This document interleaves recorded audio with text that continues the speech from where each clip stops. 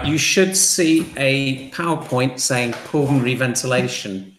I think we talked a bit about the spirometer. So we've already identified the features of the alveoli, which aid gas exchange, and explain the importance of each feature. I've actually posted on Dr. Biology, I've posted a video of that actual lesson, or well, edited. It hasn't got the bits that are really quite rubbish in it. So I've just left the best bits. And then we need to describe how data on ventilation is collected, and then we need to calculate pulmonary ventilation rates. So that's what we're going to do today. So I'm unsure whether I got you to write these keywords down last lesson. But anyway, you use something called a spirometer, and it's used to measure lung volume, and it looks a bit like that. And we'll talk about that in a minute. Okay, so what we're going to do, and I'd probably talk through a spirometer as well, but I'm going to talk through it again. But you can use a spirometer to measure the volume, basically your tidal volume, so the volume of air taken in at each breath when at rest, and your breathing rate, so number of breaths per minute, and then also things like vital capacity. So when you really force air into your lungs and force air out of your lungs, you can get a maximum breath in and out. We talked about residual volume. So within your bronchus and bronchioles, you don't have any muscles, and they're actually tubes, very thin tubes. And if there wasn't air pressure in them, they would collapse. So some air remains in there. You can never get rid of all of that air. It's called residual volume. And then we can work out things like pulmonary ventilation rate, or PV rate, which is the total volume of air that is moved into the lung in a minute. So, okay, so the spirometer here, you don't, I mean, to be honest, you'd be given the picture, but I'll just try to explain it.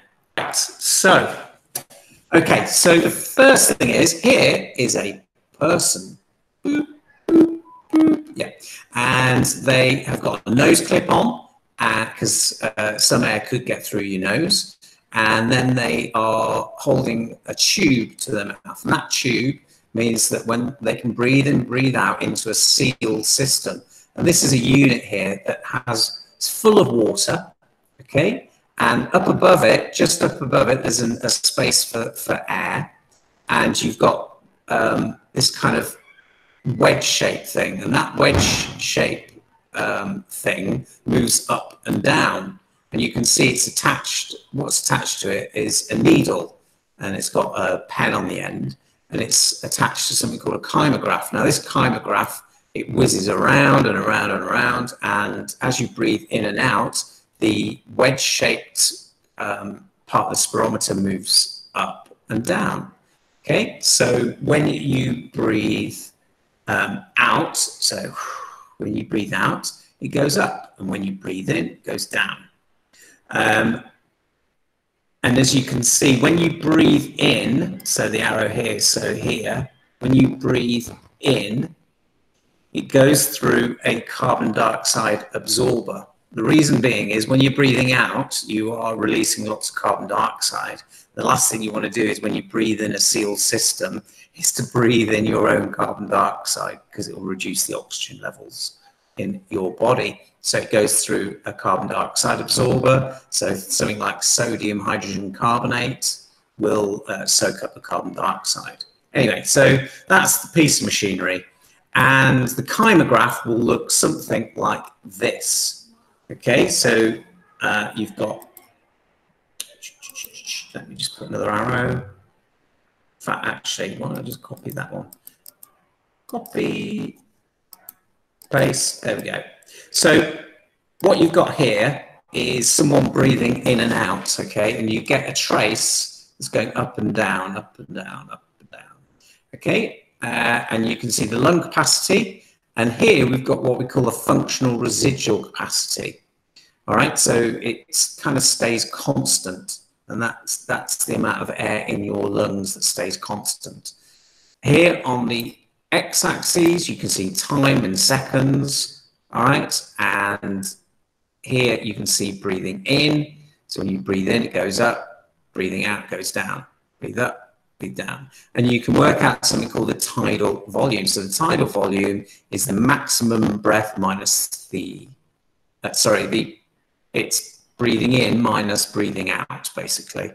So there we go. So you can work out the lung capacity in milliliters there.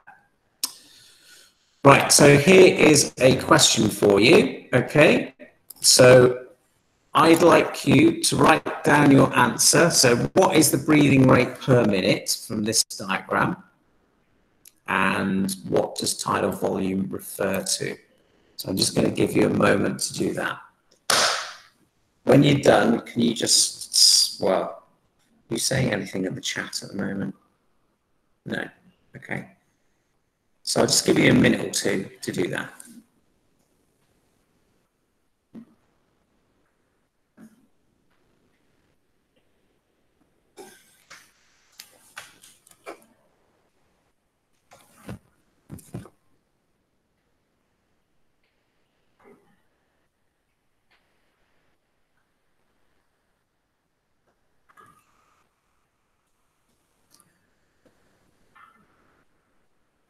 Right, okay, so question 1 asks, what is the breathing rate per minute? Well, what you got to do is count how many breaths there are in a minute. Well, obviously, here there's only, here there's only 30 seconds. So you're going to have to double whatever you count. So I'm going to go for the bottom peak. So 1, 2, 3, 4, 5, 6. So that's 6 breaths. So 6 times 2 is 12 breaths per minute. So 12 breaths, and it's min minus 1. And that would be superscript. So that's per minute. Wait a minute. Oh, I can't do it. Home. Superscript. There you go. That's correct. Okay. So what does tidal volume refer to? Well, you need to go back to that. That's the volume of air taken in at each breath when at rest. Okay. So, and that's what that is showing. And so you could work out the tidal volume. So if I was to look at the maximum, so if you can see 2,000, I'm going to go 2,700, and the minimum is 2,200. So that means the tidal volume is 500 milliliters of air. Okay. Right. So if you know breaths per minute and you know the tidal volume, you can then work out pulmonary ventilation. So to work out pulmonary ventilation, you would use this equation. So PV equals tidal volume times the breathing rate. Now notice that they're using different units. Volume can be centimeters cubed, but because we're talking about large amounts, large volumes of air, it's called decameters cubed. So as it says here, total volume of air that is moved into the lungs in a minute, dm cubed is a measure of volume and is equivalent to a litre. Okay, so it's because a large amount of air going through per minute. I'd like you to write down, please, that equation. Okay, and all of the units as well. Make sure the cubed and the -1 are superscript. Okay, I'll give you another minute to do that. Right, so obviously it's not, well, when I say it's not that simple, sometimes in an exam question, they might want you to rearrange the equation. Now, it's not so hard as you think it is. So you can use an equation triangle or magic triangle. So this is quite a useful triangle. So pulmonary ventilation, to work out pulmonary ventilation, you need to take tidal volume times, that's not very clear. Not very clear. So, anyway, times breathing rate. Wait a minute, I want to include that. So that would be times.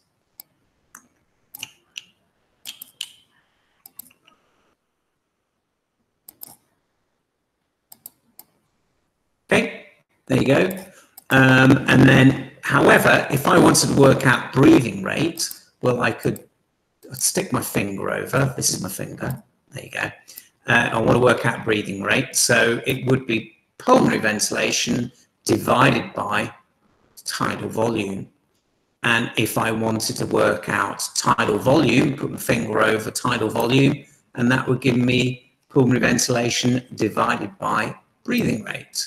Okay, that's why it's a magic triangle. So I would like you to try and answer those questions. Okay, so using that to work out that, please. Okay, off you go. So I'll show you the answers. Okay, so here we go. So they're the answers. So in terms of units, remember decameters cubed is volume per minute. So per minute is always shown as minute min minus 1. Okay, so those are the answers you've got there. Okay, so I'll just make it bigger so you can see it. So this is a different type of graph, okay? Get rid of that. I'll get rid of that as well. So this is a different type of graph. So the first, it shows how pulmonary ventilation changes during a period of exercise. It's at 1.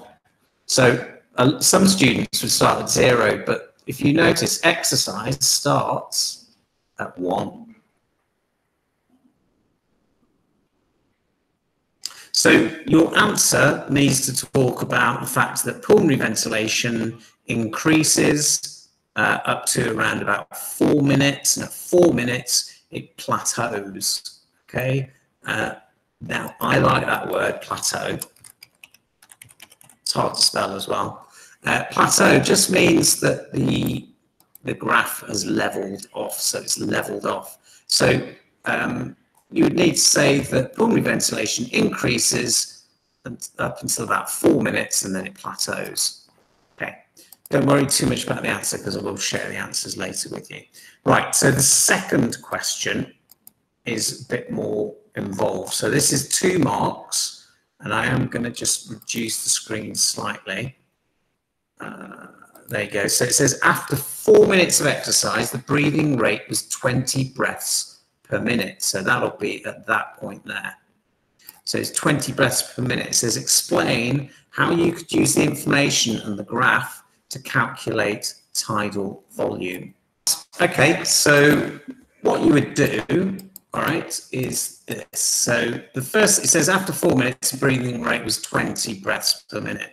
So we know the breaths. Okay, the other thing we know at this point here is the pulmonary ventilation.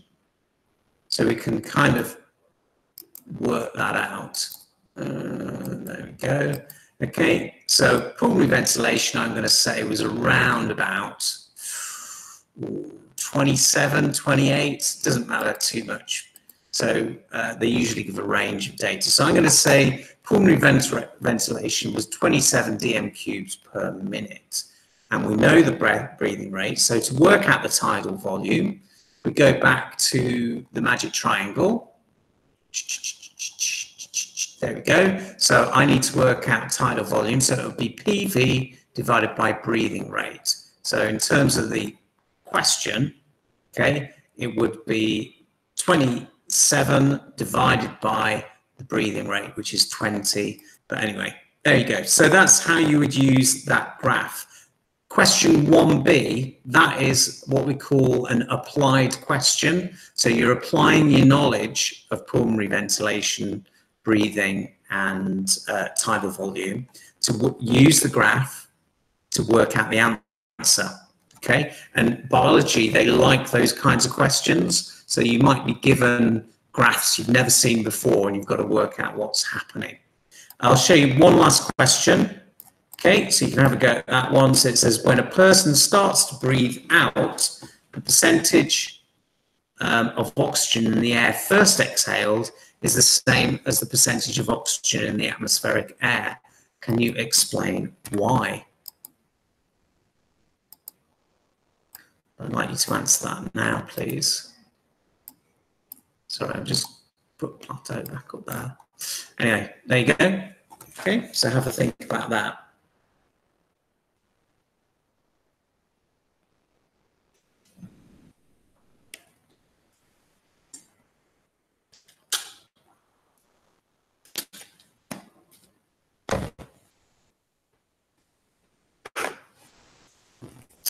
Right, so if we look at the answer, so when you breathe out, the air is coming from the trachea or bronchi, okay, and it's not been in the alveoli.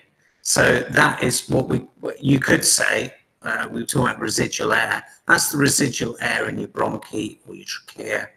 And therefore, there's been no gas exchange. So the gas exchange occurs in the alveoli, but when you breathe out, as it says here, the percentage of oxygen is the same. It's because it's coming from your bronchi or your trachea, not from the alveoli where gas exchange occurs.